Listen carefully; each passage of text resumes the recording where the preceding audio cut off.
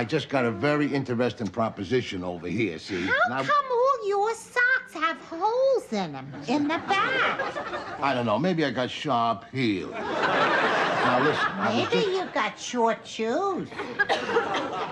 Maybe you're a dingbat. Now, listen. Maybe you got long feet.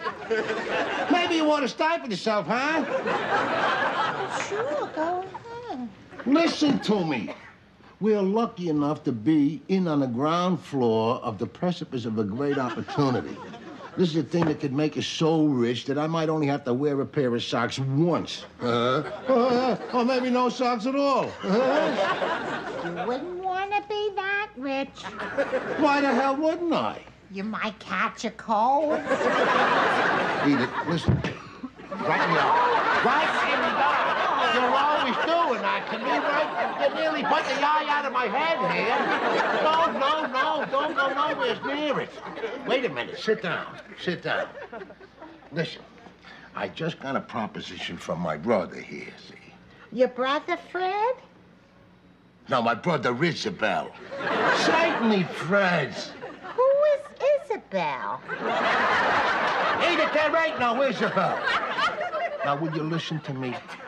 For $5,000, Fred can put us into this here syndicate, see, that's going to invest in a nationwide chain of cafeterias. They're going to flood the country with Chinese food.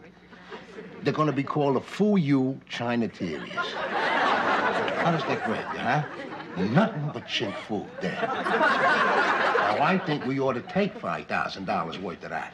Oh, Archie, you and me couldn't eat that much Chinese. Hold it. I ain't talking about you and me eating, and I'm talking about investing in a nationwide chain of all-American chinkaterias. Why would you want to do that? Don't you know nothing? Don't you read the papers? Don't you know that the Democrats just recognized China? Yeah? Well, the results of that is there's going to be a hell of a run in this country on chow mein and mugu goi pan. $5,000? Oh, that's a lot of money. What do you got against Fred? Your brother, Fred? No, my sister Isabelle. You ain't got a sister, Isabelle.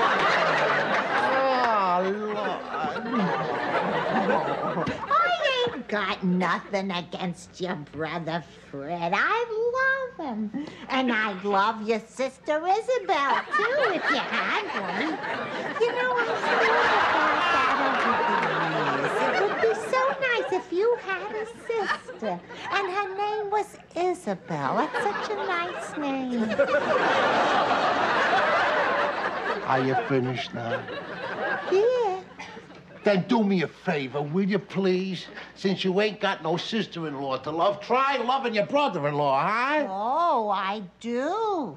Ooh, I ain't the one that knocked his tooth out at our wedding and then didn't talk to him for 29 years. We all know each other. I don't have to mention no names. I just have to look at the party and whistle.